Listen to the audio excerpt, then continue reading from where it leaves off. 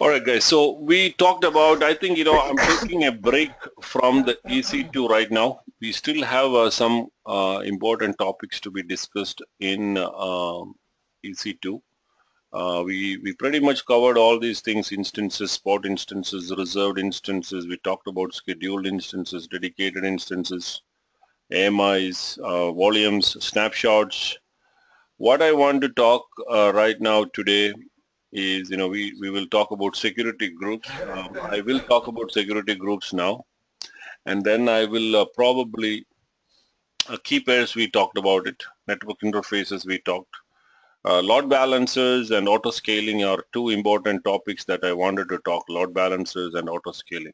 Um, this is a new system manager's new feature. I don't know whether I'll be talking this in the class. This is something that they just added like a couple of weeks, I would say, back, but I'm trying to understand that. If I can, then I'll give you some ideas about it. I have not used it in my environment, but we will be talking about load balancing and auto scaling at a later point because it is too early to learn that, because without understanding network, you don't understand that. Security groups is what I want to talk first, and then we're going to get on to VPC, which I would say is the most important, or from my perspective, the most interesting and the most important topic in this whole course is probably, say, VPC, virtual private cloud. How do you design that cloud? How do you design that network? Understanding that is very key, because that is how you're going to protect your servers and instances and resources inside the Amazon cloud.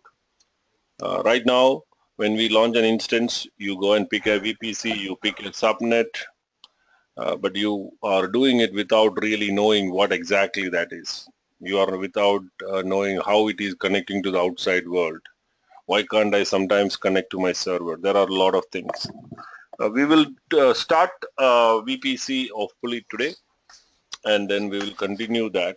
My goal is to finish off this VPC in the next 2 days, today, and hopefully by tomorrow we'll be able to finish it.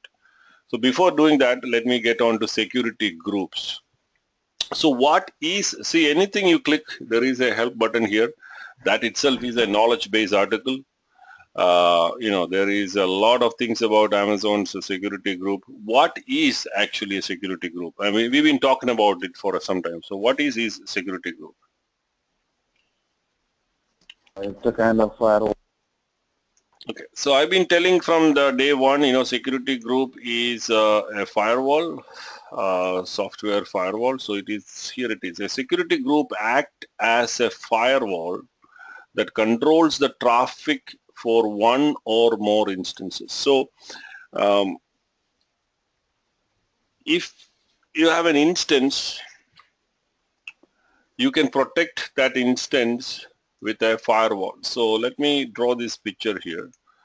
So you have in Amazon VPC or in Amazon network, you have an instance. Let's say this is your instance. Okay. So let's say this name of this instance is A, is a Windows server. So you want to connect to this instance, and you want this instance to go to internet and access certain things, or maybe this instance wants to talk to another instance. So let's say this is another instance. Okay, and let us assume that these two instances are in a network or in a subnet or in a VLAN. So this A wants to talk to B and B wants to talk to A. That is one scenario. Sometimes A wants to talk to, this is something called as IGW. I'm just introducing some new terms here. Don't worry about it. IGW stands for Internet Gateway. That is actually a router that allows your instances in your VPC to talk to Internet. So this is Internet. Okay. So this is Internet. So security group is something that you attach to an instance. It is a firewall that you can attach to an instance. So, it is basically something like this. This is for incoming traffic. I would say this is for incoming traffic, and this is outgoing traffic. So there is a security group here also. So it is one security group. You can have multiple security groups attached to one instance. We will see all that options now. It is cumulative.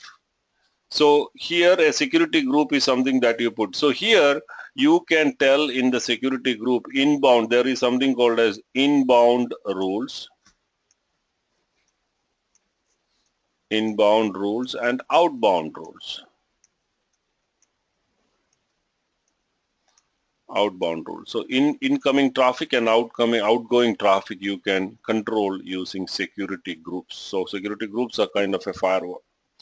So here, when you put a security group, I am going to say, okay, and this is an instance, and you know that we wanted to RDP to that instance. If you want to RDP to that instance means from internet, you are trying to connect to that instance. So what is the port number that needs to be opened here? 3389, right? 3389 is the RDP port. So you need to open that port in this. You want to ping this server, so you need to open the ICMP port. Let's say if this server wants to talk to internet, you want to browse Google, or you want to browse Yahoo, or you want to go to a patch management site or an antivirus site, this server wants to go. So that means you need to open port number 80 and port number 443 maybe to go outside, that is outbound traffic.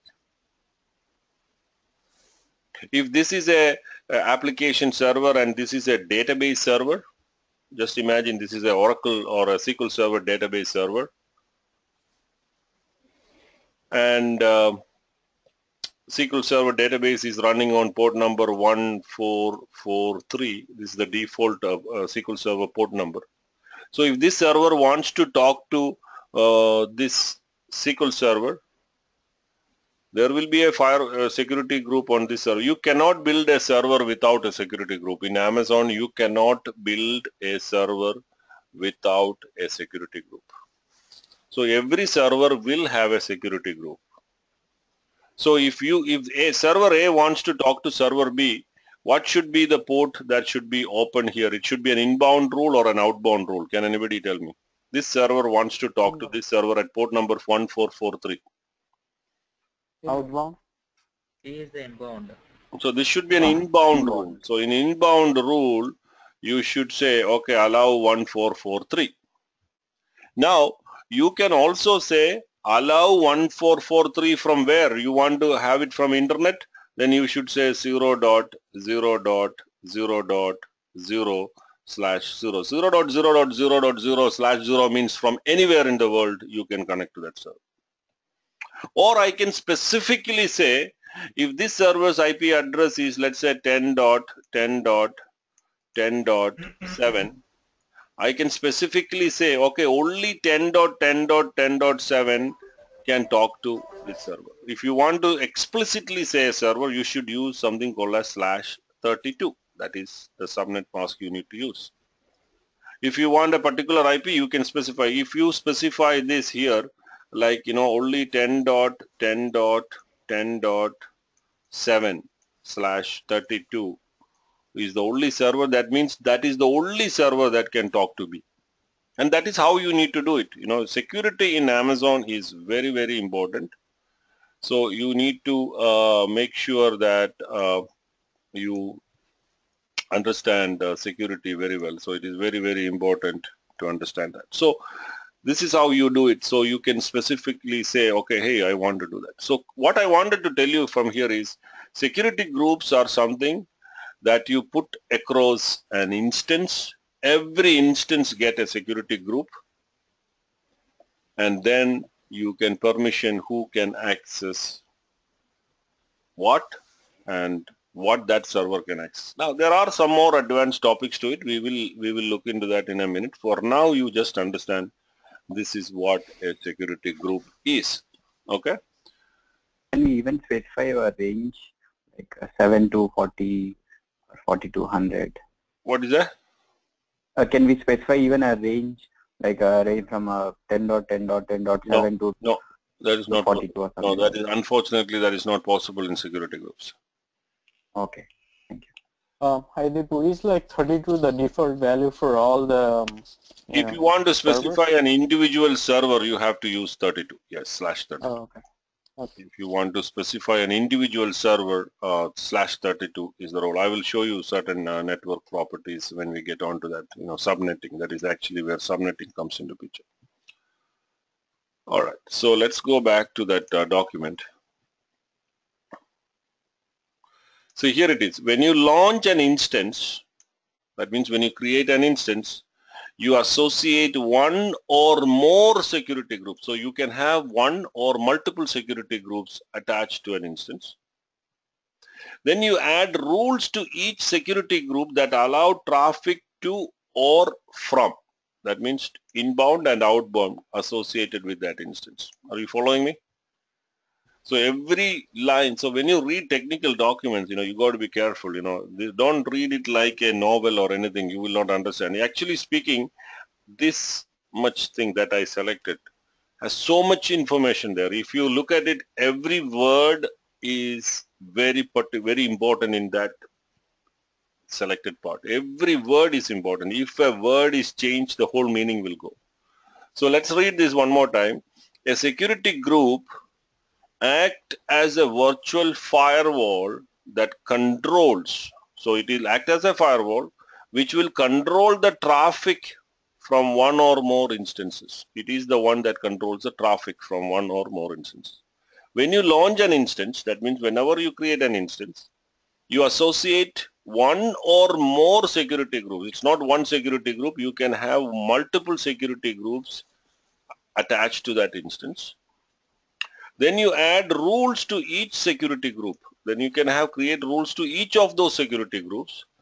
And that security group, the rules will tell you whether you can allow traffic to that server or from that server, to or from that associated instance. Then you can modify that and things like that. Okay.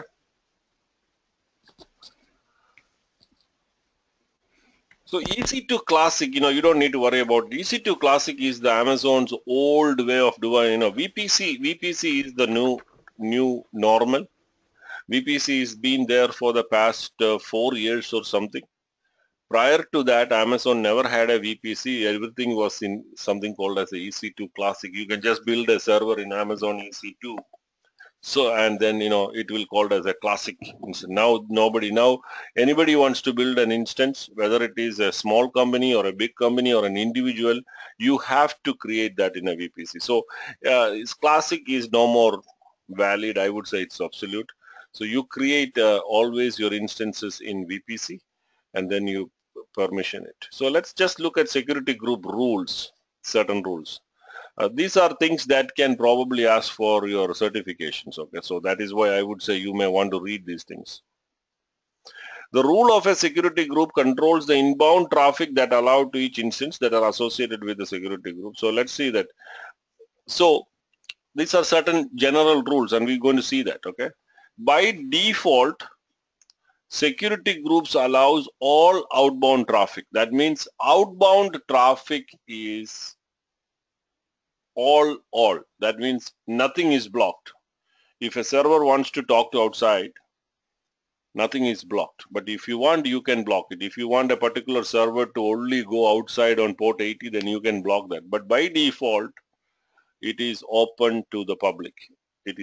Everything is open for outbound traffic. That means from that server, it can go anywhere. But the issue is not from that server. It is your server. From your server, you can go to anywhere. The concern is who can connect to your server is the problem, or is the concern. If somebody can connect to that server, then they can hack it. So that is the important thing. Inbound is what you need to be very careful about. Normally, outbound traffic, you can keep it open. Default is okay. The second one is for EC2 Classic. We don't need to do that.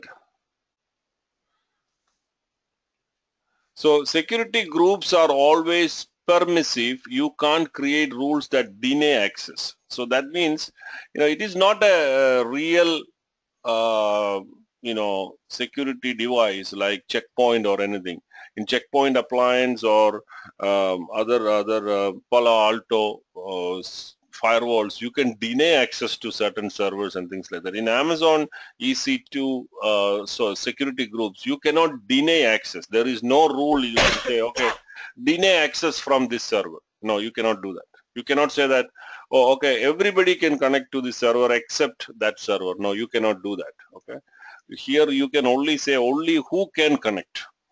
That's it. If you explicitly tell somebody, okay, you can connect, then they can all connect.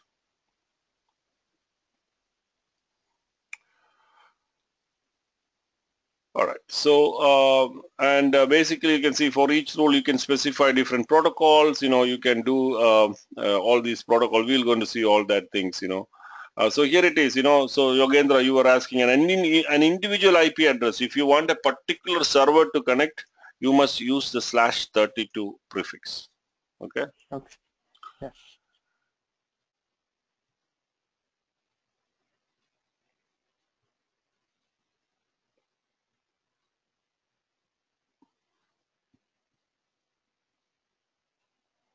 Okay, here somebody asked me a range of IP version for insider block notation, for example, /24. Okay, so so here is the thing, somebody asked me, can I put a range? And I said, you cannot do a range. But here is the thing, you can do a range in this format. Can anybody tell me what is that format means? /24. So it I mean, means who asked me that the question? IP numbers will Who be asked me that question? myself. Huh? I have it. Shyam. I have Shamil. So Shyam was asking me, I believe, Shyam, what I understand from you is this. This is what Shyam actually asked. This is my understanding. So I have an instance. And Shyam is saying, hey, you know what?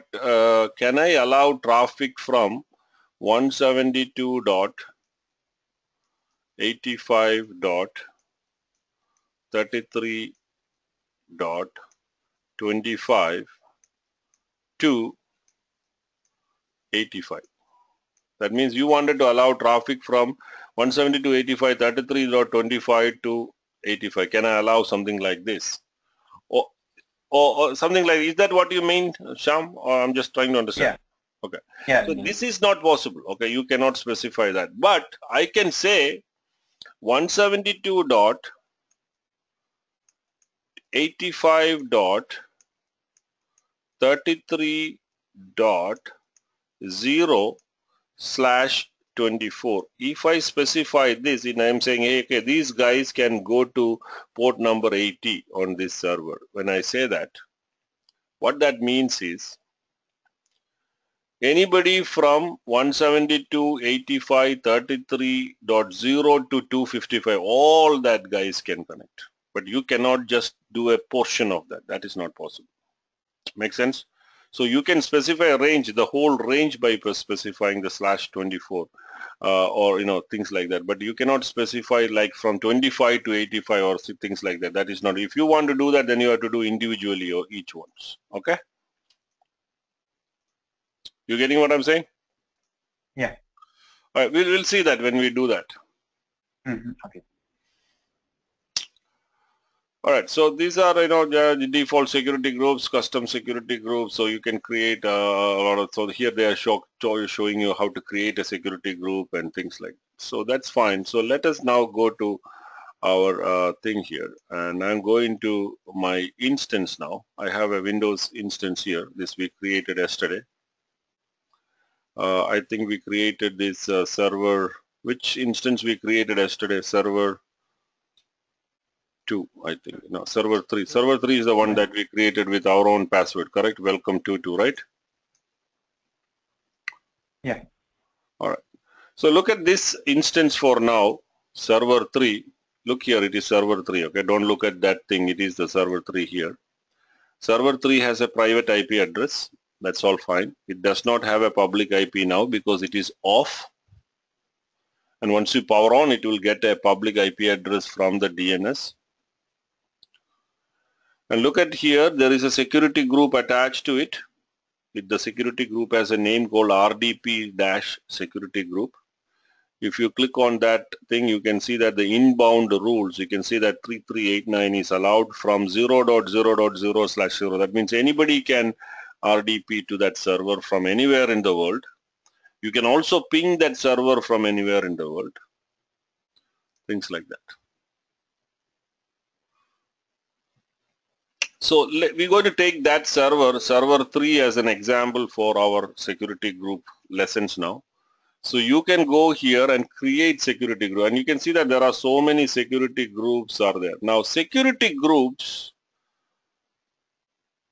are not limited in an availability zone. Security group has a global reach within a VPC, not in a region. In a region you can create multiple VPCs, but security groups are visible or available within a VPC. Now you don't know what a VPC is, but understand that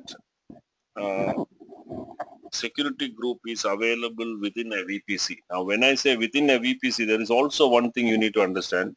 You cannot span or expand a VPC between regions. A VPC can only be in one region. You cannot have a VPC between two regions. It's not possible. So just for now you understand, a security group is only available in that particular region. In fact, it is only available within that VPC. Now you don't know what is VPC. It is a network. In that network only it is available. But it is not limited to any availability zones. A VPC can span between multiple availability zones. So this is how it is. I'm just going to draw Amazon's region here. Let's say this is the region, and this is the different availability zones. In this availability zone, I can create a VPC within this availability zone. That means this VPC, can you tell me, let's say this is A, B, C, and D. Can you tell me which this VPC is spanning across 3 availability zones? It's not in this availability zone. So if you have a security group, the security group can only be live within this VPC. We will understand what VPC is when we learn it. So you can use that in this availability zone, in this availability zone, or in this availability zone, but only within that VPC. I can have multiple VPC. I can have a VPC like this here, another VPC.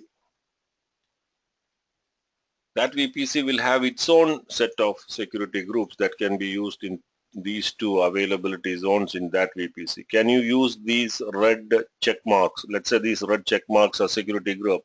Can you use them in this VPC? You cannot. So a security group is only limited within a VPC. Just understand that. Okay? And we will learn that more, but just for now you understand that a security group is only limited within a VPC, but it can be in any availability zones. We will come back and learn more. I'm just giving some just rough ideas. So let's go and create a security group right now.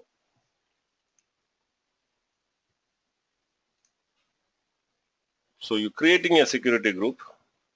I would say give some meaningful name for your security groups. So I'm going to create a security group for something called as external dash web servers dash security group. SG is security group. Okay. External dash web dash security, web servers dash security. That means I'm creating a firewall rule for my external web servers. Now we will be getting on to some real life scenarios. You know, all these days I was talking you how to create server and all, but that is not the thing. From going forward, we are, so actually I said, you know, I think I did mention to you in the class, my goal here is the end. This is actually my goal. Okay, I wanted to tell you, end of the class, by finishing of the class, Each one of you should be able to design an environment like this from top to bottom. You will have multiple servers, you will have a VPC, you know how to create application servers, you know how to create their networks, you can have external facing web servers. See, these are web servers where the outside world can connect, but you will have application servers where outside people cannot talk. There will be load balancers between, there will be databases in the back end, there will be S3 storage for storing your stuff, there will be Route 53 for doing the DNS and things like that. So if you can build something like this from top to bottom, and I will be happy. That is what my goal here is. That will touch every components that we are learning. Right now, you have learned only how to create EC2 instances.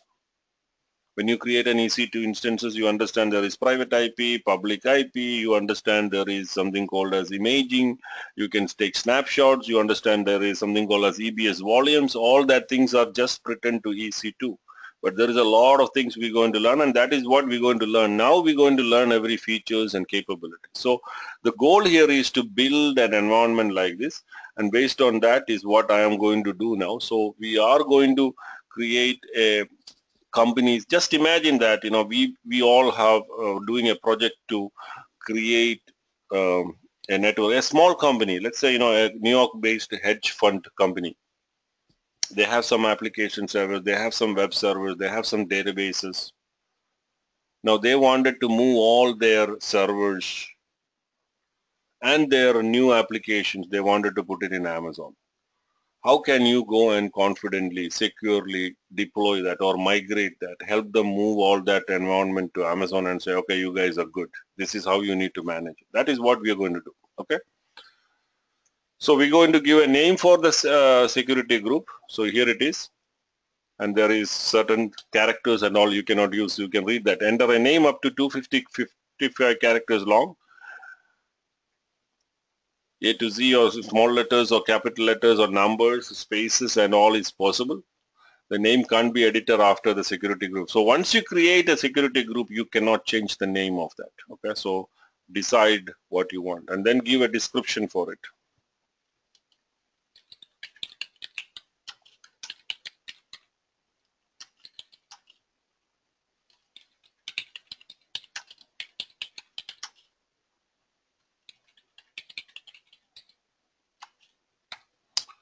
I think I will put external facing servers. Okay. Now, when you create a security group, I just a few minutes back, I told you, where is security groups live? Within a VPC? Under VPC. VPC. So now you don't know VPC, don't worry about it, and that is what we're going to be learning later.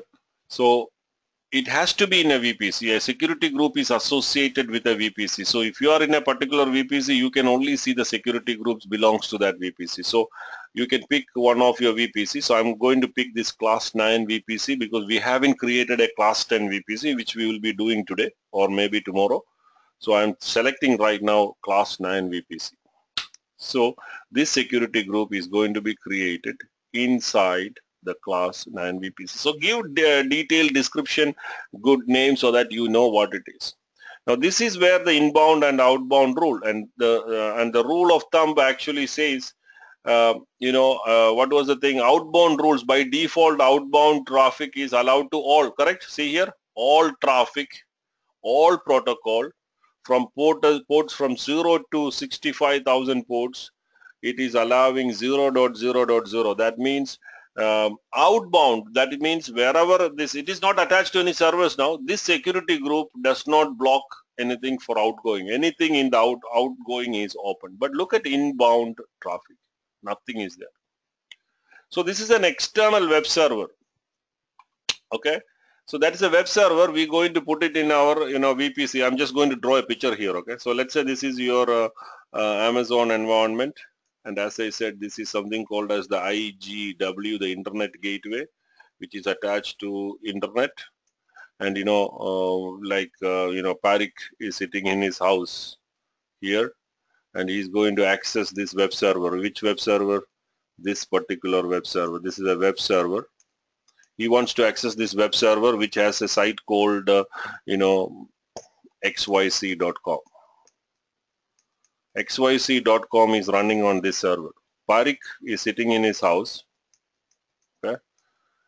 He wants to access that server. So he is going to access that XYZ. What is the port number he wants to access? What will be the port number this website will be running?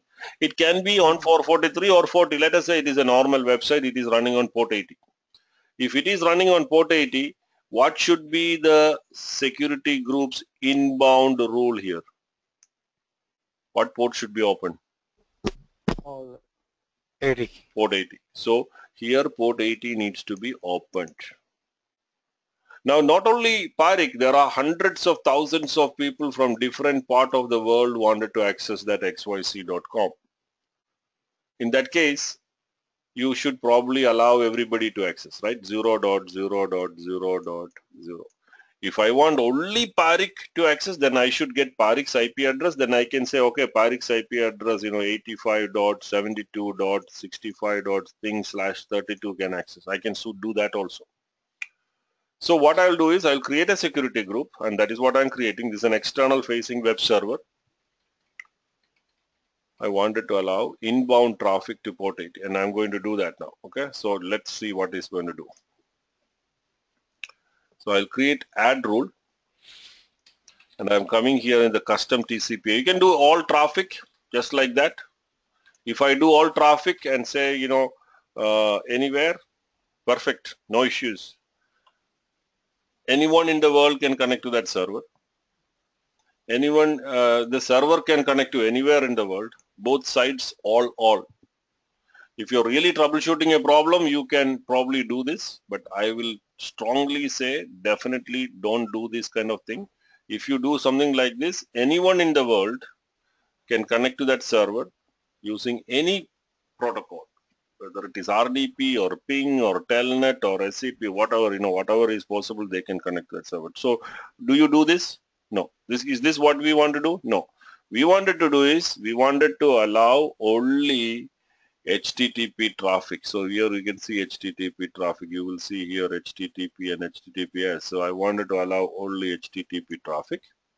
TCP, it's a TCP protocol, and you remember the OSI layer and all. It is a TCP/IP application layer protocol 80, and I'm going to say anywhere in the world because it's an external facing web server. I want everybody to connect to this server. That's it. Now you want to test it. You don't want to allow ping and all to your external facing web server. Then many hackers and all, they try to ping and they know that okay, there is a server responding. Let me go and attack that server. So don't do ping and all, but if you want to verify it, you can do that. So I'm going to run, I wanted to also do HTTPS because I'm going to run some secure website also into that. So I'm going to put that also. So these are the two port numbers. Outbound is fine. Why I am doing outbound is, I can restrict outbound also. Normally in certain cases, you can only allow certain things. We'll come to that in a later point, but right now let us not focus on outbound. It's not very important because from the server, that is your server, from that server where you want to go, it is your choice. The concern is who can connect to that server is the point. So you put that and you create a security group. Perfect. Your security group is created.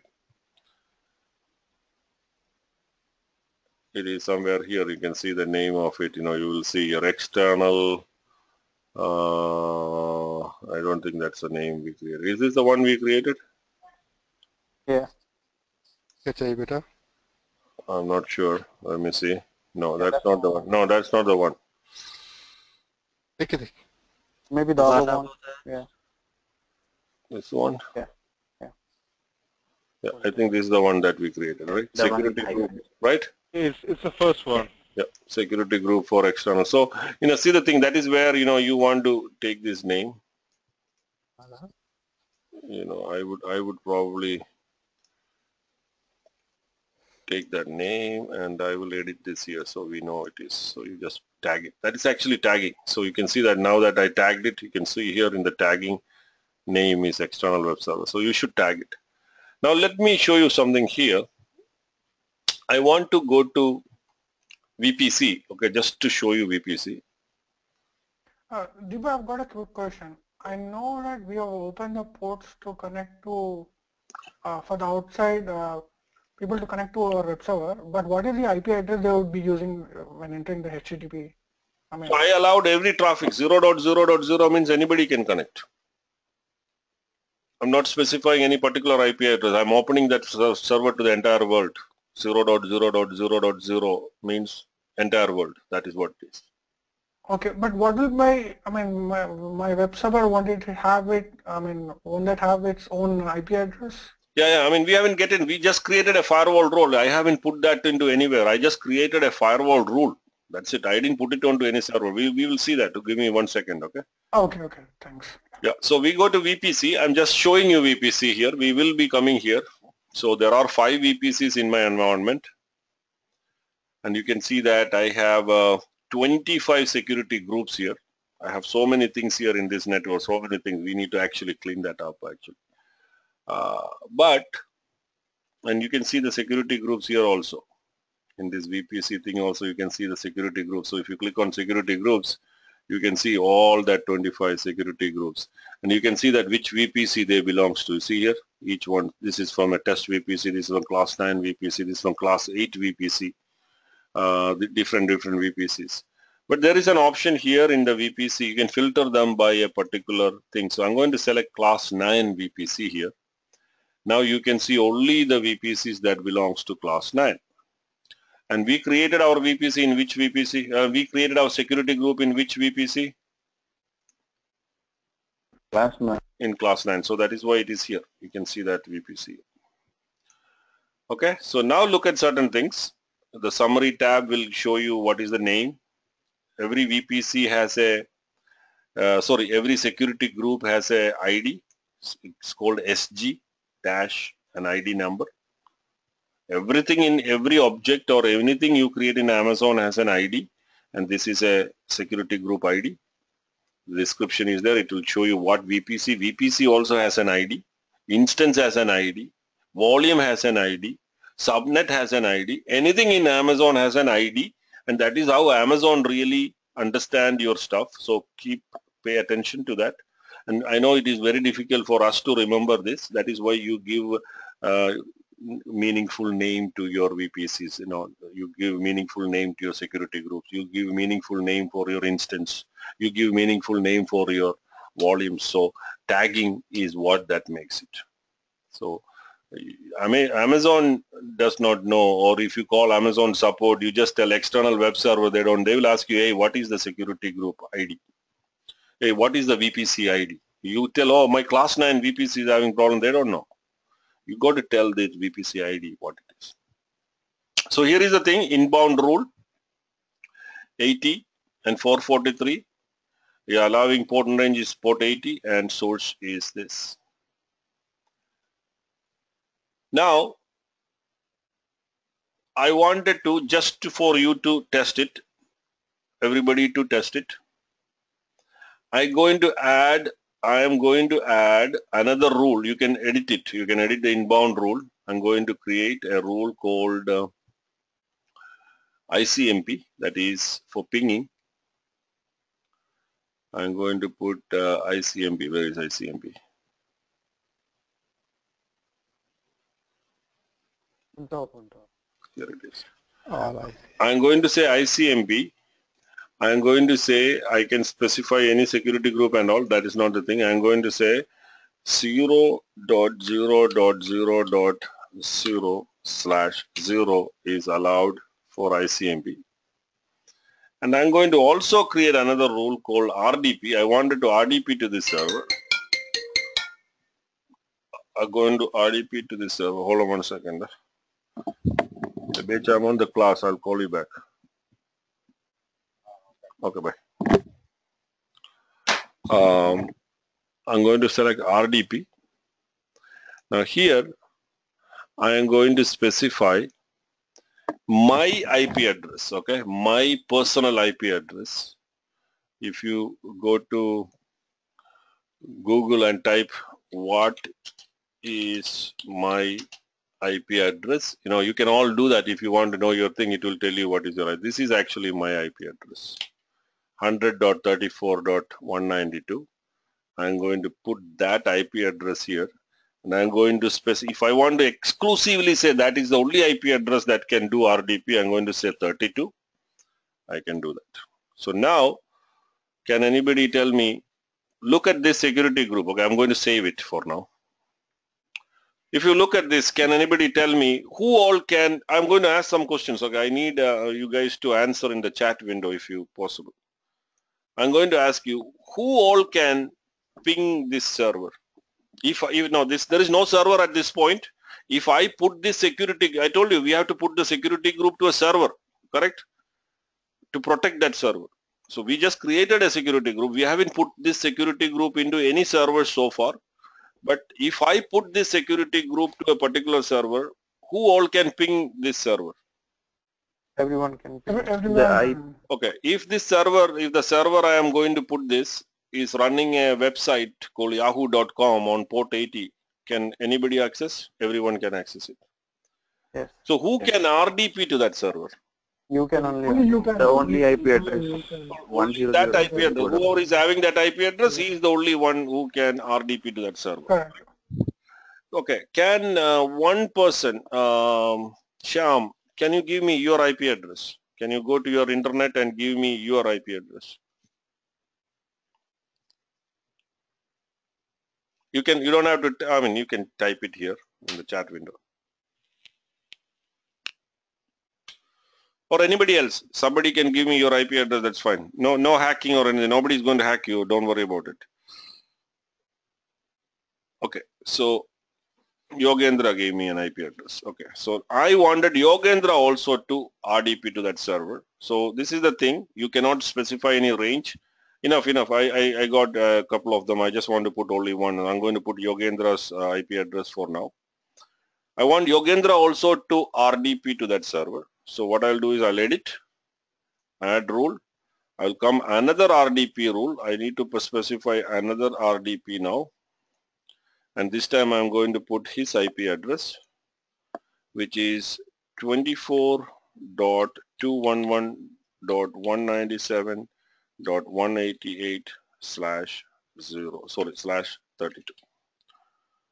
I'm doing that and save it. So now Yogendra's IP address, this is this one, and my IP address can RDP and others cannot do. So we created a rule. Okay, so this is what a security group is. This is all about it. So we created a security group. You can control the traffic. You cannot do without 32. If you cannot, if you say this without a 32, like this, you cannot save it. It will give you an error message. So you have to put set, or you can say, /24. I think you cannot even do 24 here. I think 24 also don't know. If I put like this, 0-24. Now tell me what happens. Now what is this means?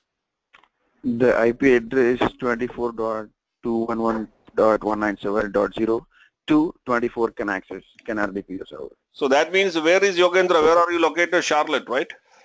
Yeah, Raleigh. Raleigh. So probably 200 people in Raleigh can access. I don't know who they are. Anybody who is having that IP address from 24.211.197.1, 2, 3 up to 254 can access if I do that. If I do a /0, no, you cannot do /0, so 24 means like that. So if you want exclusively, then you need to do a /032. Okay, if you want an explicit thing, /32 is needed. If you put a 0.0.0, then it is everybody. Okay, whole network. All right, so now we have this rule, and now what I'm going to do is, so we are going back to our instances, and I'm going to pick this particular server 003. Server 003 already has a security group. I'm going to call this server 003 as external web server 001, okay, or 01. I'm just naming it, and then this server also I wanted to name it. We will be using this for our future classes, so I'm just changing that name also.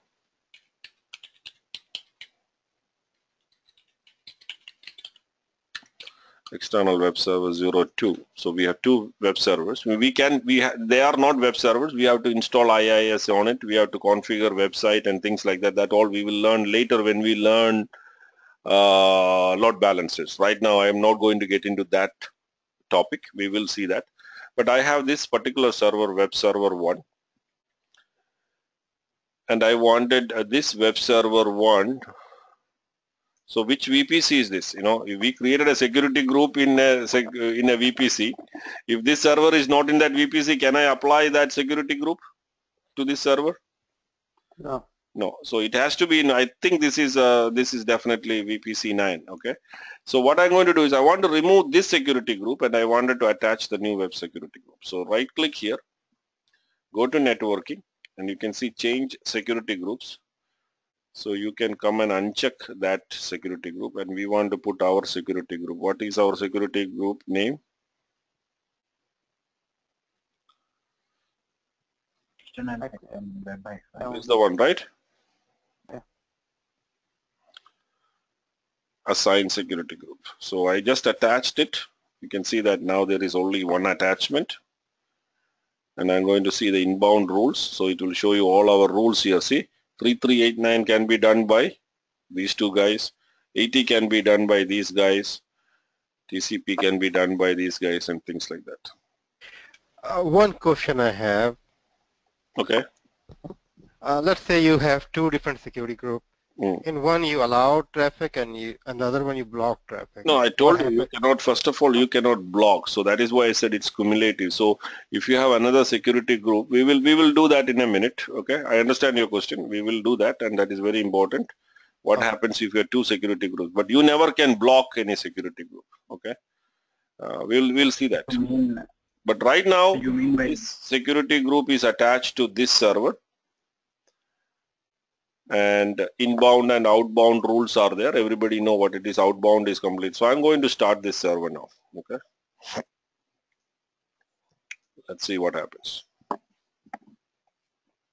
I mean, I know you cannot do tests, but you all can do one thing. You can all ping that server, correct?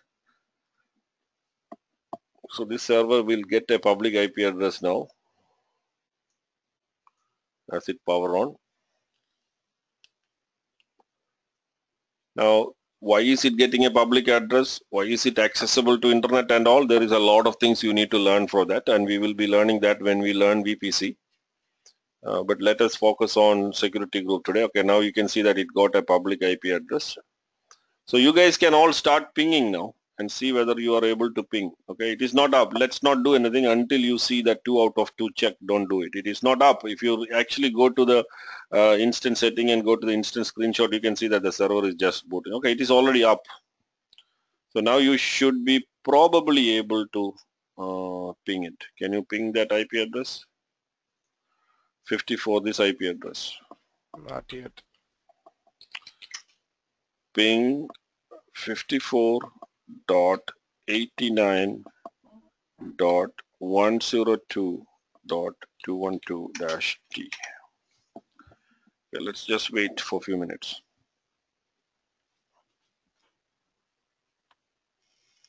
Is there a firewall on Windows Server that we have to disable? Like last time we did. By default, you know, Amazon instances, the firewalls are disabled, so that should not create any problems. But if the firewall inside your Windows is on, then it is a different story. In that case, it's a Linux server, you can have firewalls. Windows server can have its own firewall. If that firewall is blocking, then you cannot do, definitely you cannot do it. This is all we are doing with the assumption that the firewalls, you know, in most of the companies, nobody uses Windows firewall, okay, you know that, right? Everybody uses their external, the company's web firewalls. Or in Amazon, we will be using security groups. You don't want to do individual servers having their own firewall. That's not good. And if you deploy an instance from Amazon, the firewalls are by default are not on, they are off.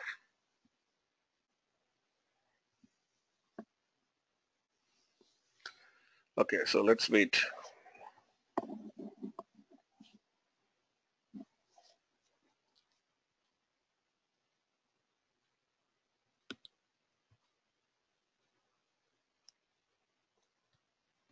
So what is happening now is the server is up. You can see that the screen, but it is running some boot scripts and stuff like that. It is verifying certain things. It takes a little time for it to come up. Okay, that is why you can see that it is still initializing. So there is a checks and lot of checks and all Amazon do internally. They have some software within that thing. In fact, I couldn't check that other thing that we said. Okay, tomorrow I will test that. SM agent I mentioned about yesterday, right? I will talk about that later. I'll remember that and I will give you an answer for that. But let's just wait. It is still not up.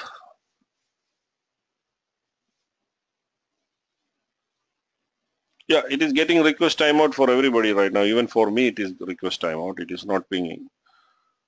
It has to come up because you can see that the server is still initializing here. It is not up.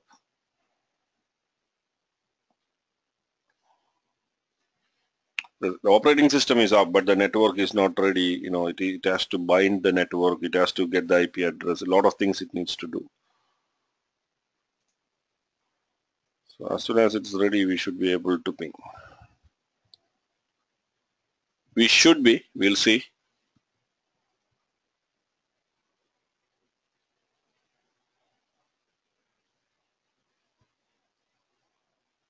Aditya, can we add 10-15 IPs to the same port Yeah, number? you can add. You can add. Is there any limit? I don't know the limit, Ravi. I think you need to probably look into that. There may be some limits, but I don't know the limit that there are. But you can create quite a lot. I'm not sure. I think there is limits there, but you can also request Amazon to increase the limits. Okay, so now it is saying 2 out of 2 check passes, but we still cannot ping that server.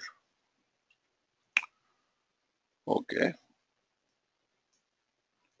So now we need to see what is it. Am I putting the correct IP address? 54.89.10.212. Okay, so we cannot ping it.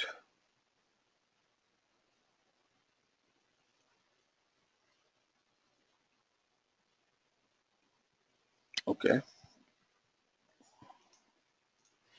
Let me see, I can RDP to that server. There could be multiple reasons, but we'll see that. 54.89.102.212.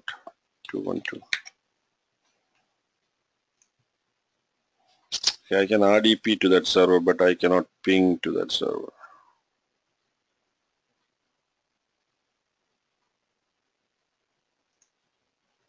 Okay.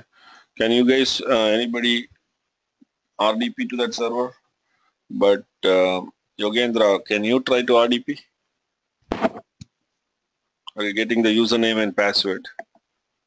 Yeah, I'm using the Mac. I don't have the RDP utility for Mac installed actually. So you're the right person to test it. All right. Okay. All right. So let me just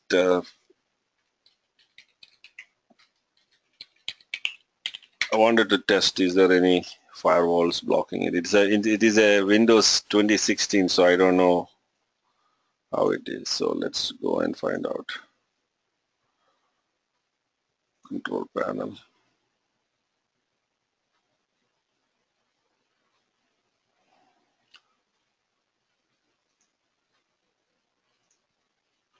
Firewalls.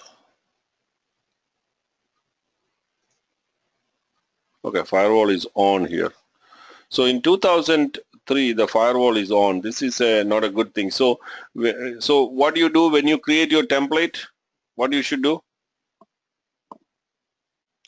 This is the 2016 problem, okay? In 2016, their firewalls is allowing RDP, but the firewalls are all blocking ping. So I'm going to turn off these firewalls, okay? But if you want that to happen all the time, you should, when you build your AMI, you should have done it. So now you should be able to ping, all of you. Are you able to ping now? See, now you can ping, correct? Yeah, able to ping now. Okay. Yes. Okay, so I will make Sham IP address to the firewall. So what I'm going to do is I'm going to the firewall here. This is our firewall security group. I'm going to the inbound rule here, and I'm going to edit this, and I'm going to put Sham's IP address here and say 32. Okay, so now Sham, can you RDP to that server now? That's it. I just made that change. Yeah, I can. You can RDP now? Yes or no? Yeah, I can. Okay. Can anybody else RDP to that server? No, I tried. I am unable to. But all of you will be able to ping to that server, correct? Yes. Yeah, I'm getting a ping response. Right. So now, look at what I'm going to do. I'm going to the security group. Now this is our server. I'm going to the security group. I'm going to edit this, and I'm going to remove ICMP. And I'm going to say save. All right. Now are you able to ping? You can see that the ping will drop now here. Okay, look at this in a minute.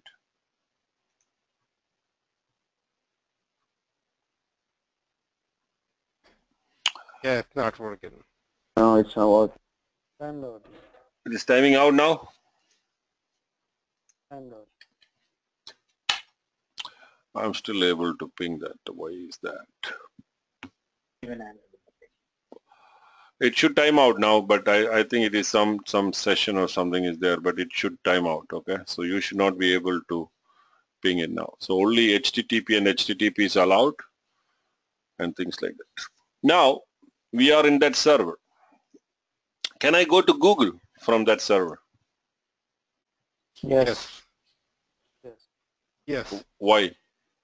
Because the outbound is open. Outbound is open. Yeah, outbound route. Let's see. We can go to google.com.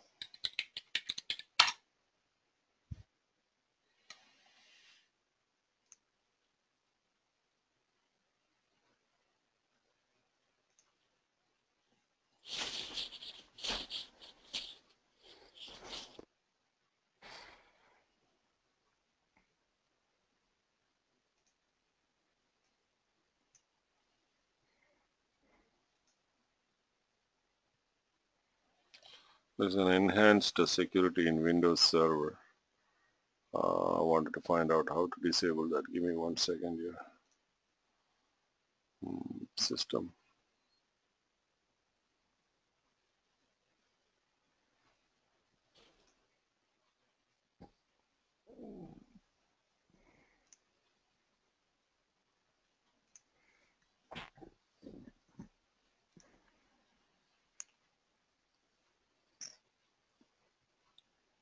Not familiar with 2016, but I think it's pretty same. So let's see. Local server. There will be something called as, okay, here it is. See, yes, you can see that IE enhanced security, and IE enhanced security will block all these things. So what we're going to do is we're going to disable that. Okay. So now you won't get that pop-up blocker or anything on that server. Good. All right. Now let's go here and type google.com.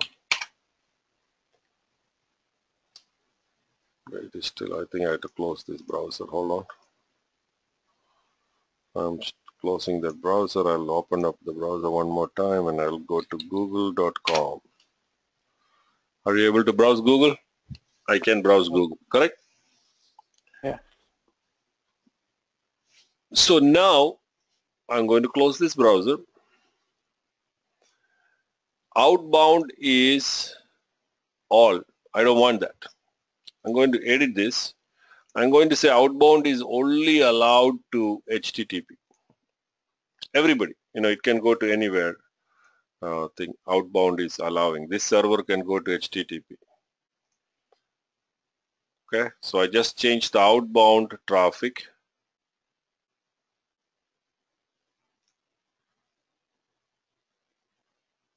I didn't save it, I think. HTTP anywhere, and I'm going to save it. Okay, save it. Now where is it?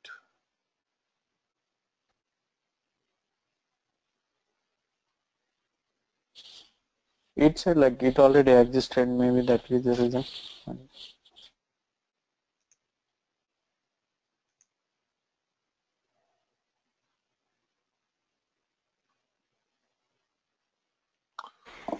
You can delete and create a new one.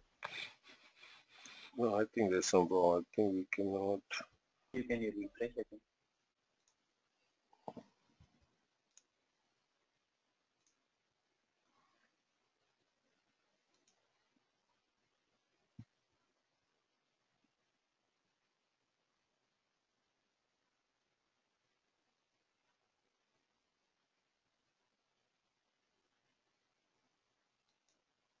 I think so that allow all is within that.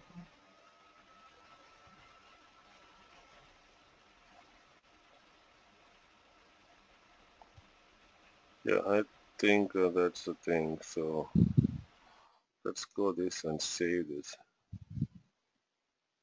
Okay. And then I'll go and edit this. HTTP, and I'm going to save it. Could not update your security group rule. No changes of the specified rule peer 0.0 TCP port 80 to port 80.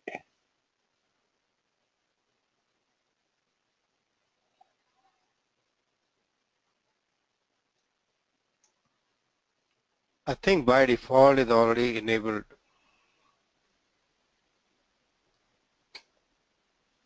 No.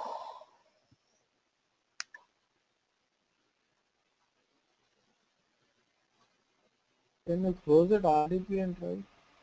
Is it due to that?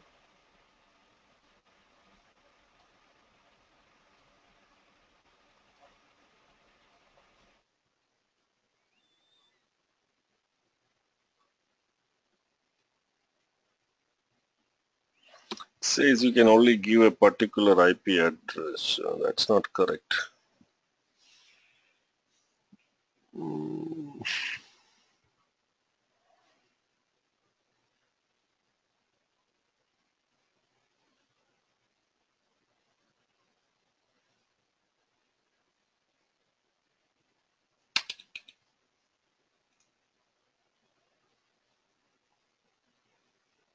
I don't know that's correct, okay? I don't think that is correct. No, it is, okay, it is here. 80 is already there, right? Outbound, that is why. It is already there. Yeah, it was already there. I think we are doing something mistake here, guys. Sorry. Okay, it is already here. I think we were doing some mistake. I don't know what I was doing, but you see that it is allowing, okay? So I'm only allowing HTTP now. Everybody agree? Outbound, correct? Outbound, I am only allowing port 80. So now, can I browse Google from here? Yes. Yes. Okay, let's see.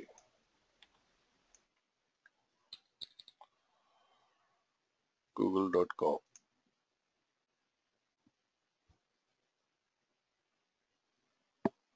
I cannot. Why is that? Can I browse my training site?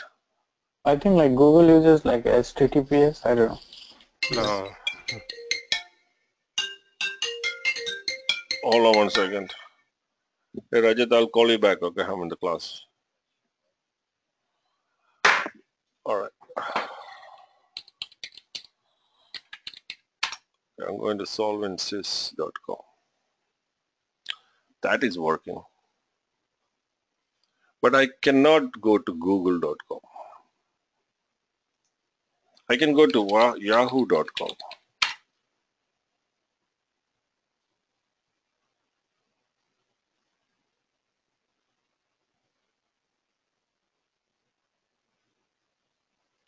But why can't I go to google.com? Anybody? I think Yahoo is going. Let's see. Yahoo should go, if my understanding is correct. Or let's try bankofamerica.com. I think Google uses HTTP. Let's see bankofamerica.com. Correct. The answer is HTTPS. Google is by default HTTPS. Bankofamerica.com is HTTPS. We are only allowing 80 to go out. Make sense? So that is the thing. That is why you can browse this site, or you can browse, probably CNN.com will work because it is port 80. See, CNN is coming up. But you cannot do anything that is HTTPS because we are only allowing port 80 from this server. Okay, it is coming. It is slow or something, but the site is coming up. You can see that already it got the CNN thing, and if you wait, it will come up. Okay, is that clear? So now, any questions on here? Inbound, outbound traffic. So you can actually put outbound. So I'm not going to do this. What I'm going to do is I'm going to allow all traffic because normally outbound doesn't matter. I'm just going to put everything in the outbound. So now outbound is all traffic. And now if you go here and type google.com or bankofamerica.com, it will work now. Okay. See, now bankofamerica.com will now work. You see that? You go to google.com, it will work. Okay. Everything will work. CNN also probably work because I think it has see, CNN is still stuck there. That is because of some other problem. All right. So you understand. So now what we're going to do is, can you ping this server now? Can anybody ping this server right now? Look at this inbound rules. No, you cannot ping it, right? Okay. Nobody can ping because we are not allowing ping in this, correct? Yeah. Okay. Let us go and find out a security group, or we will create a security group, test-ping-security group. Okay. Security group for testing ping, and I'm putting it in class 9 VPC. Inbound rule, I'm saying ICMP only, and I'm going to say anywhere, and I'm going to create. Outbound is fine. Okay, this is another security group I'm creating, and I created a new security group. Everybody agree on that? And now I will go to my instance, external web server, and I'm going to edit the check security group, and I'm going to add our new security group here. So this is already there, and I'm going to attach our test ping security group. See here, a second port security group, assign security group. So now look here, how many security groups are here?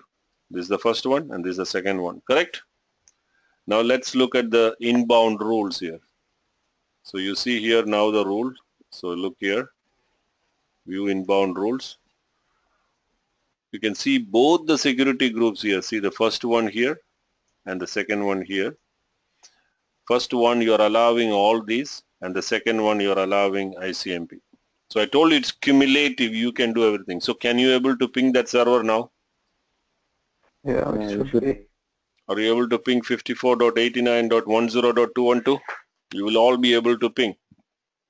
Yes.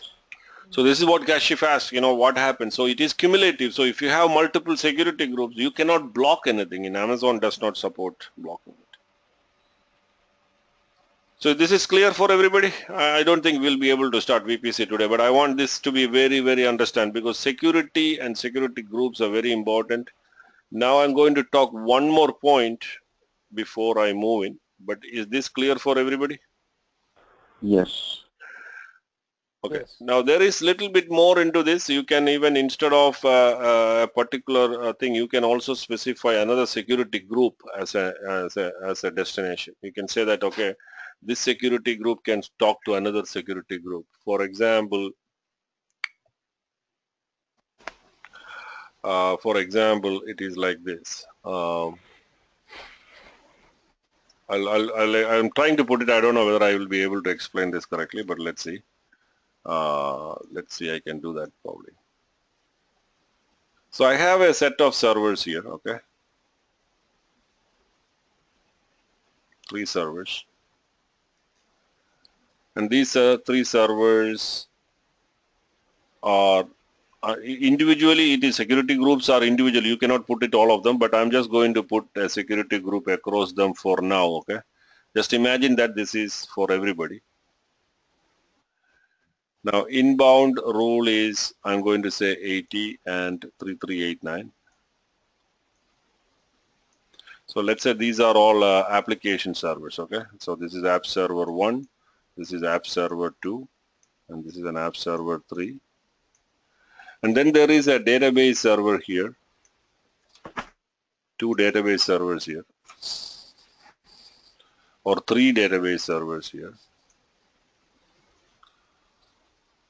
And each of these database servers are attached with one security group. Okay, so I'm going to draw another security group here. This is called as a database security group, which allows port number 1443. Okay, each one is having, individually speaking, actually each one is having that security group, but I'm just putting that blue thing outside. Now these app servers wants to talk to these 3 servers, DB1, DB2, and DB3. Okay, so what you do in the outbound connection here of this server, every server, You open that port like 1443 and send the IP and address of specify the IP address of this, correct? Yeah. That is right. So individual port, you open the security group. It is just one security group. So you open the outbound rule and say outbound is the inbound, the IP address of these servers, correct? But I'm telling you, there is an easy way. Instead of putting all these IP address, so let's say this security group's ID number is SG-001186. That is the security group ID of this. You can actually specify in the outbound rule saying that I am allowing 1443 to security group 001186. If I specify that, whoever is having that security group, they can talk. You getting what I'm saying? So I can allow that kind of traffic. So you can say that, so this security group, let's say this security group is SG112233. So instead of putting all these IP addresses and making it a mess, you could simply say allow traffic from SG112233 to SG001186. Are you guys getting what I'm saying? So I'll show you how to do that. You guys practice it, okay? So you can do that. You don't have to go individually because in a large environment, you cannot do all that. I know somebody asked me, hey, how do I do all this? So this is how you do that. So let me show you how you can do those things. Are you following me? Yes. Okay. Yeah. All right. So let's go to this external web server thing. I just wanted this web server to let's find out another security group also. I don't know a security group. Let me find out another security group here, guys. Okay, so let's say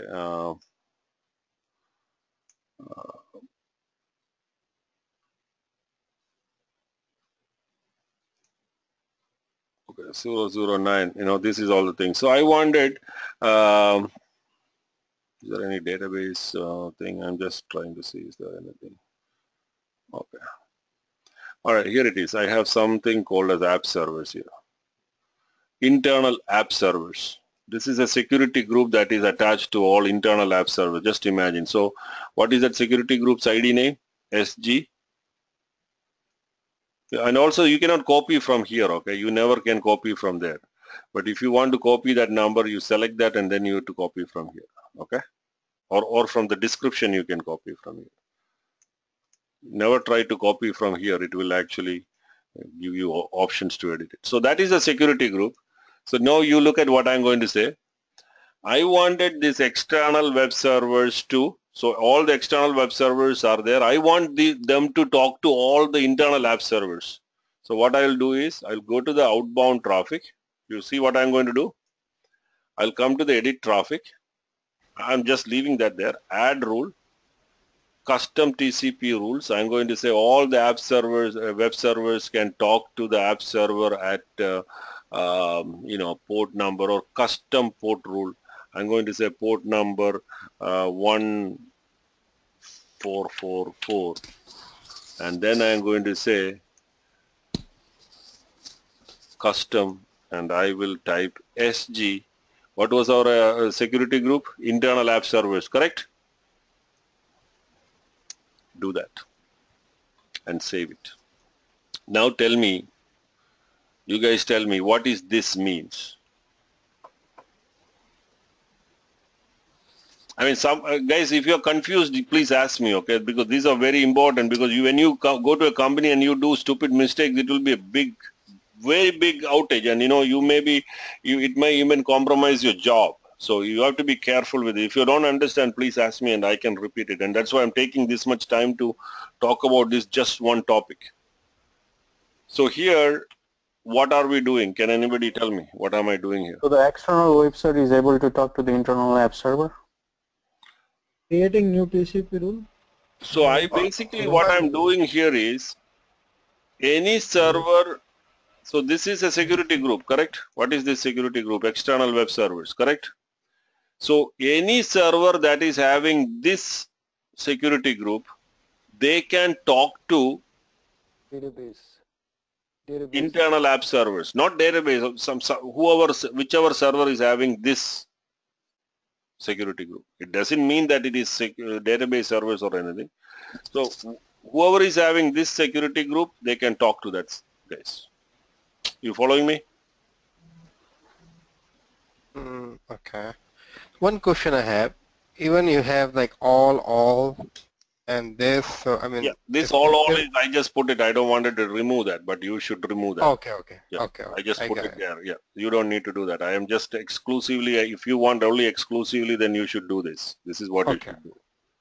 I got it. This is what it is. So right now, the servers, so look at this now. This That is, was my next question, actually. yeah, hold on. So this is a security group. Okay, let's look at this. External web server, that is the security group's name. External web servers. This security group is attached to which server? This server, correct? External web server. Security group is attached to this server. Everybody following me that? Yes. So this server can now talk to whom? Can it go to internet? No, it can talk to internal app server. It can only talk to, not to internal app servers, it can talk to the servers who have that security group. Not a server, you can attach a security group to hundreds of servers. So whichever server is having that internal web server security group, they'll be able to talk. Yeah, we have to be very careful when we create this kind of rule, right? You have to be careful. You have to be careful. So let me draw this one more time to show you guys, okay? I think I will put it in a simple way. Now you will understand. So we have a security group called external web servers, okay? And we have another security group called internal app servers. These are two security groups, okay? Let's say SG. Okay, and this SG's number is 112233. I'm just giving a security group ID, and this security group's ID is 778899. Can you see this? I unfortunately selected a bad color. Can you see the blue color? Yes. Okay. So this is one security group. This is another security group. We are now talking about internal rules, and every security group will have an inbound rule and an outbound rule, correct? Yes. Yes or no? Every security group will have an inbound rule and an outbound rule, correct? Right. Yes. Okay, so I'm going to put the inbound rule here. Inbound rule, I'm going to say port 80. Outbound rule, I'm going to say port 1443. I'm just putting a port number, okay, don't take this. 2, and this is actually a inbound ball 82 0.0.0.0/0. That means what? Can anybody tell me what is this means? Slash. Anybody can access it from any node. Anybody can access that port using that. Here I am saying outbound is 1443 to SG 112233.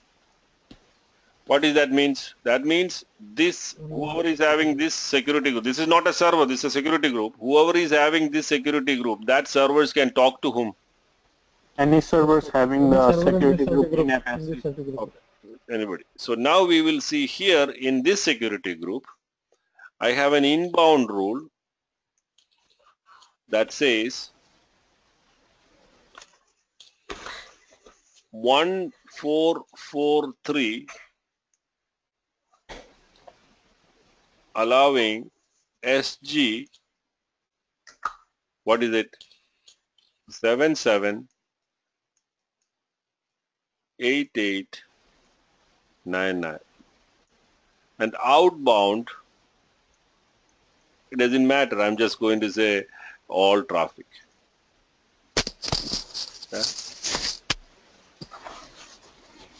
So what is this means? These guys can talk to this guy now, correct? Yes or no? Yeah. Yes. Okay. Are you all following me? Yes. Okay. Yes. Now I have 3 servers here. 1, 2, 3 or 4 servers here. Each of these 4 servers having this external security group. I'm not putting it full like this, I'm putting it like this. Each of these servers have this security group. And then I have the database servers here.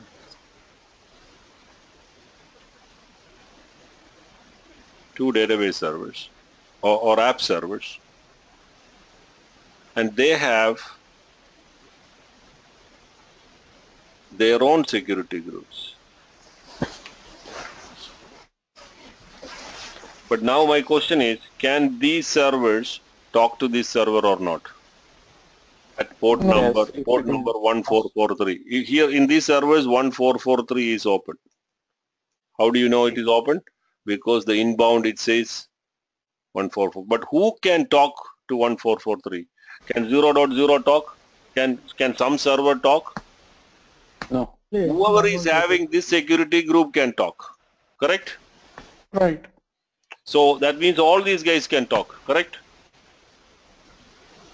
Yes. All these guys can talk to that server because my inbound rule says all these guys who are having that security group can talk to 1443. And that is also possible because in the outbound I have said, okay, you guys can only talk to that guy. See, I am exclusively controlling my traffic. You understand what I'm saying?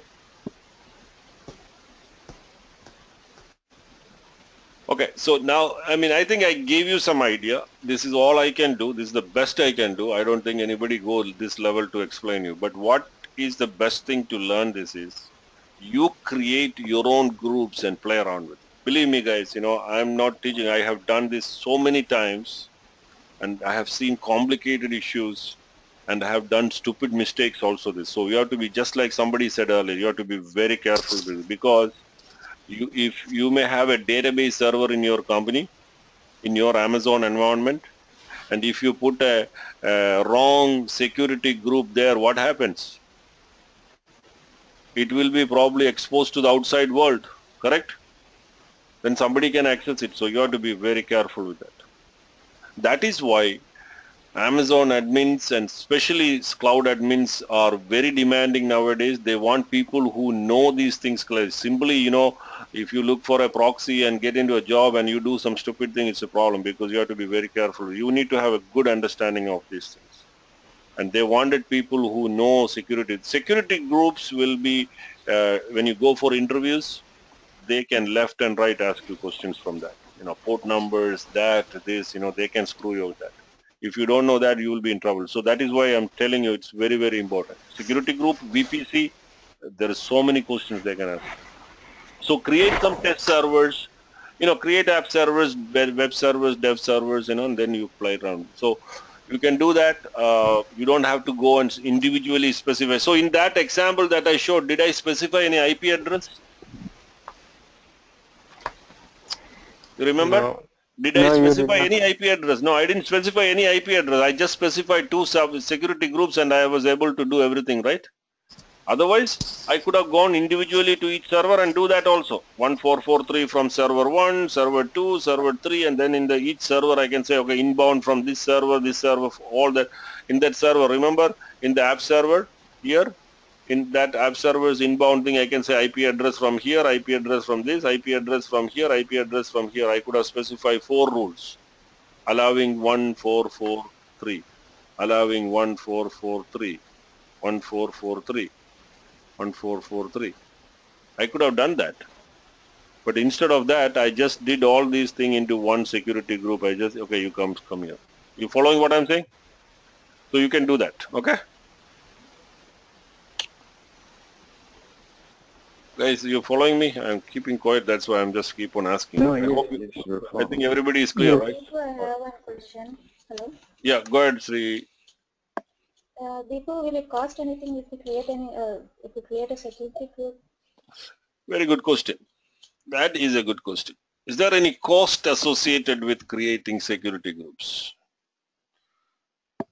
What do you guys think? Anybody has an answer?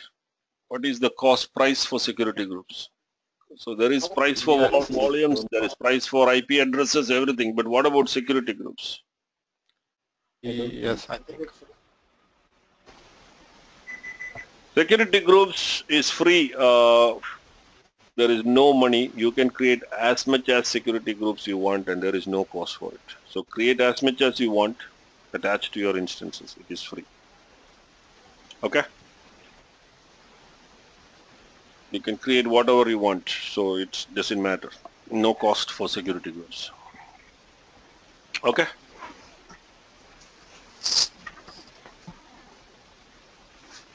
So try it out, clean it out. If you don't want all these things, I would say go ahead and delete all these things and create that. Everybody is clear? So 10:40, I just want to tell you one more very, very important thing. So is this clear? Then only I can tell my next word. Otherwise, it will be a problem. Yes.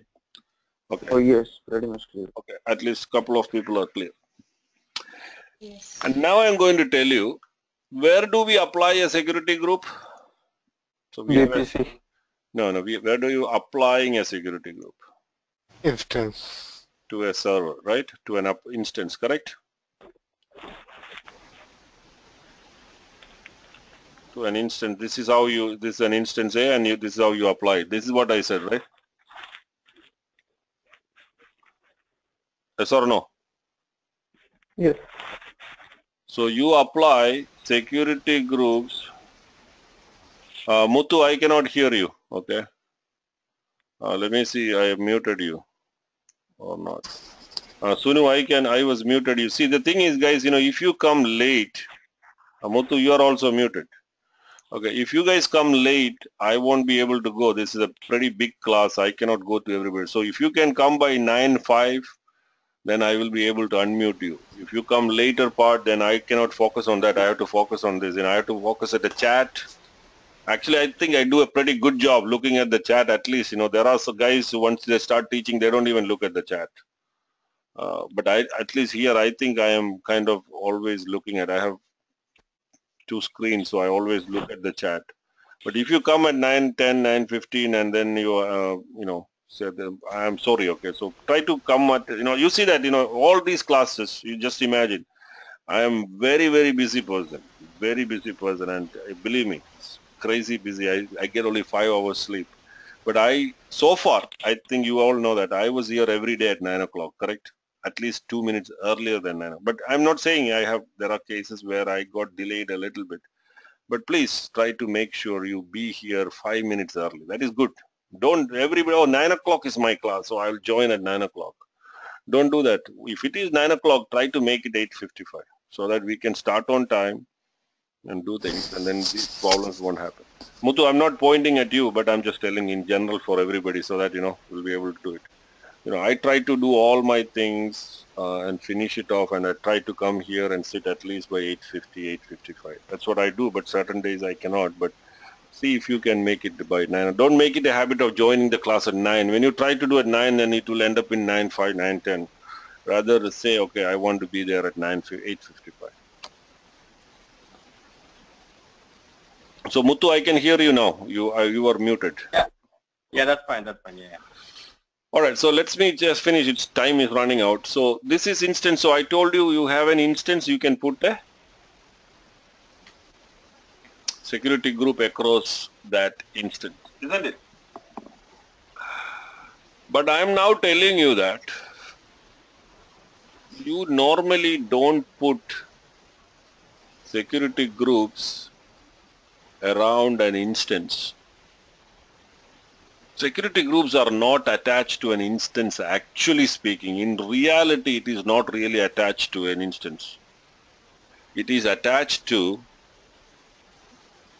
the network card of your server. The security groups are actually attached to the network card because the network card is the one that allows your inbound and outbound traffic, isn't it? Yes or no? So when you say I'm putting a security group on an instance, it is actually speaking you are putting that security group on the network card. Okay. But you can always say I'm putting a security group across that instance. That's a normal colloquial language. But you being a real Amazon administrator, I would probably expect you to say, okay, security groups are attached to network card, because when you get on to the next level of troubleshooting, you need to understand that. And I'm going to show you actually what has happened on our external server 001. So if you look at external server 001, and if you really look at the servers, you can see that security group attached. It is showing here security group is all there. But if you come here, you can see the Ethernet network card, correct? You see that? This is the network card of that server, correct? Only one network card. You click on that network card, and you see here the security group attached to that. You see that? And I'm going to the real network card. This is the actual network card. I'm going to the network card. Now I am on the networking interface. Look at here. This is the network interface. And you can see the security groups, same security groups here. Why the heck, did I put the security group onto this network card? See here. This is the security group that we put, correct? Look here. Isn't it? That is the security group we put, right? We were telling all this time, I was telling you that I was putting it on that instance. I was putting on that instance. But really, did I put it on the instance? No. Actually not. I was putting it actually at the networking level. Now, let me go here and change the security group here. Okay, or attaching. I cannot remove it from here. But I'm going to attach a new security group here. Just see this. I cannot see whether I can do it. Okay.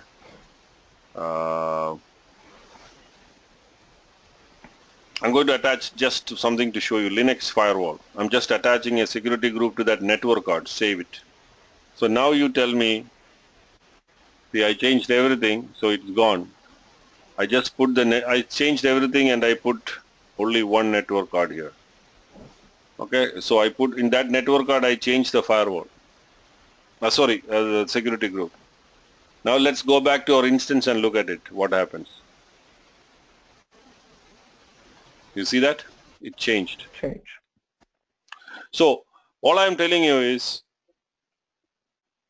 when you are applying a security group, though we say see, it is actually doing at the networking level. You see that? When you change security group or you do all that things, you're actually doing that at the network card level. Okay?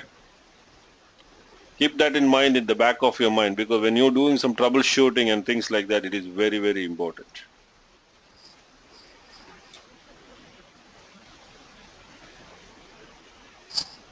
So I can make it a little more complicated. Not complicated, interesting topic. I have a server that has two network cards.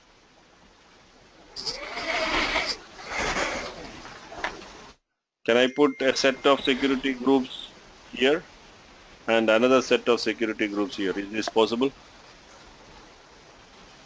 I think it should be. It is possible, okay?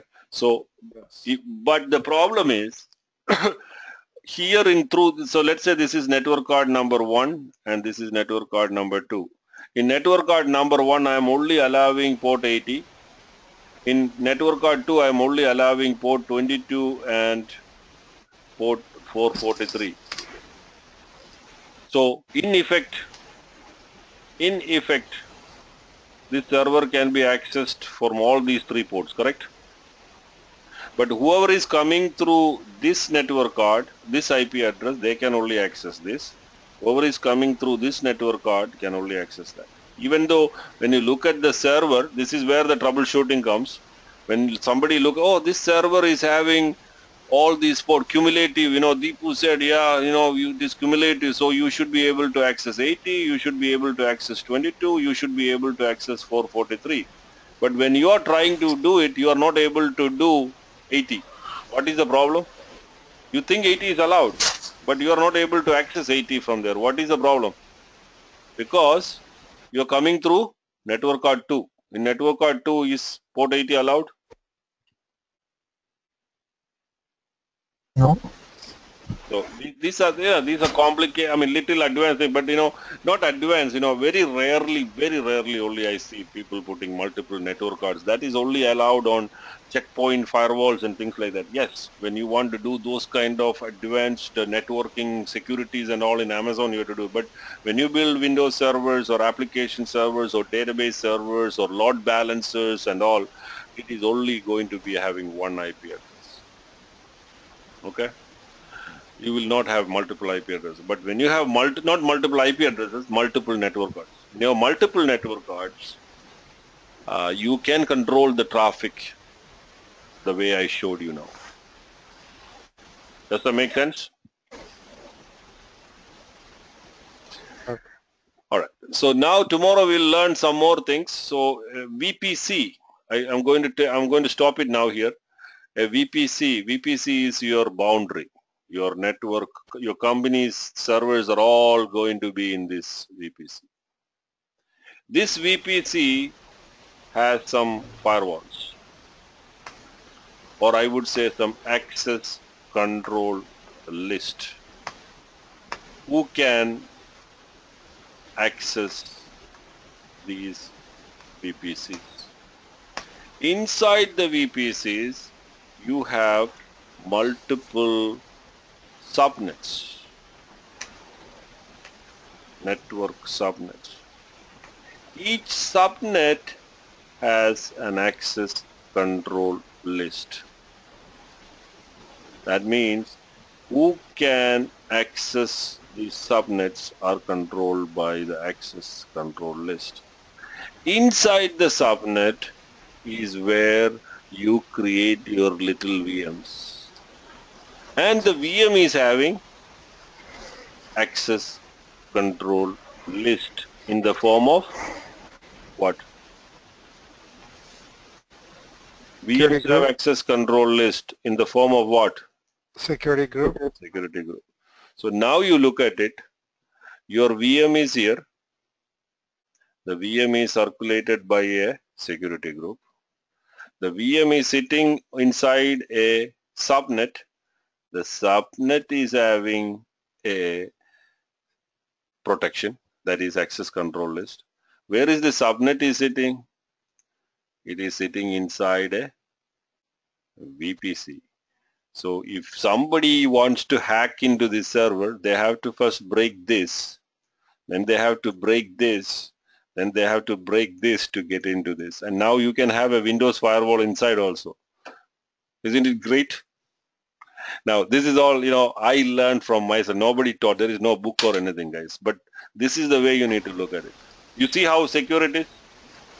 This is the way you need to understand networking. So this is interesting. We're going to get into VPC. When we learn VPC, you will understand this more. So this is why I'm telling Amazon's networking and securities are all, it's not just like that. Okay, you were thinking, oh, my VM is protected. But you see the things? So you can have multiple layer of protections. If you really want to, you can do that. But in reality, does people do that? No. Does companies do that? No, there is no need. You normally allow traffic from here to here to here. The actual security is done always at the instance level, at the network card level. This is where the real permissions, most of the time the traffics are allowed here. But again, you might have heard about the DDoS attacks and all, right? DDoS, heard about DDoS attacks and things like that, hackers can do these kind of things. When those kind of attacks by big hackers, if the Russian hackers are trying to get into, Pentagon's VPC or something, that kind of multi-layer DDoS attacks and all comes up, Amazon can figure out and they will block it right here at the perimeter level. This is called as the perimeter of your network. They block it right here. Now this VPC is sitting where? This VPC is sitting where? In a region. In a region, right? No, not in data center, in a region, because a VPC can span multiple regions, multiple availability zones. I mentioned earlier that, correct? So a region itself has some protection. Amazon will have some protection at the region level also. DDoS attacks and all are blocked here itself. So you will not even see thing, So, you heard about penetration testing. Have you heard about pen testing?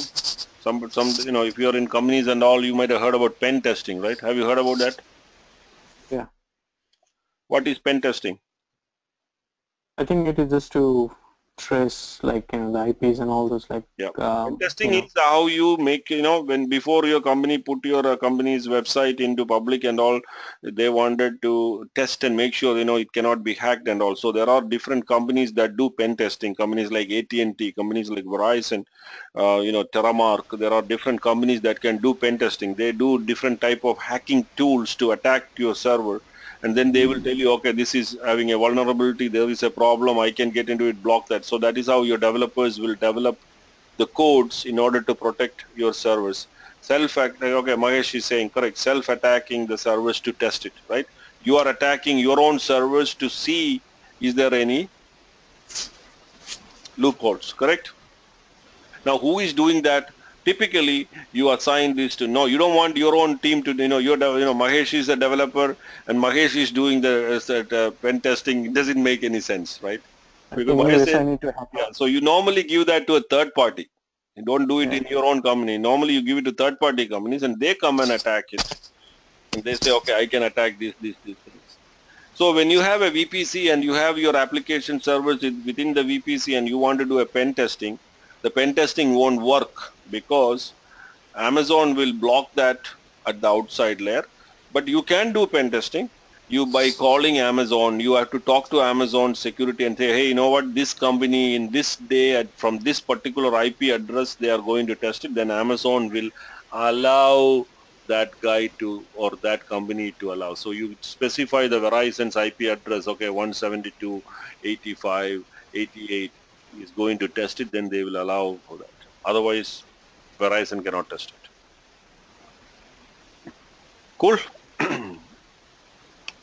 I think I'm going little too much here, but I think these are some general tips I was giving you guys. You know, these are useful things. When you are in company and you are in discussions and all, you can think all these things. You know, if you don't know these things, that's a problem. These things that I mentioned, double network card, the layers above every EPC, subnet and all, that is way outside the scope of the class.